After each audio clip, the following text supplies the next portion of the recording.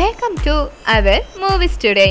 அஜித்தோட திரை பயணத்திலே மாபெரும் வசூல் சாதனை படைத்த படம் தான் வேதாளம். இந்த படத்தோட முதல் நாள் வசூல் மட்டும் ரூபாய் 15.5 கோடி செய்ய மொத்தம் 125 கோடிக்கு மேல இந்த படம் வசூல் செஞ்சதாக கூறப்படுது. இந்த நிலையில செங்கற்பட்டு பகுதியில் தெரி படம் ரிலீஸ் ஆகல அப்படிங்கிறது நம்ம எல்லாருக்குமே தெரிஞ்ச ஒரு விஷயம் தான்.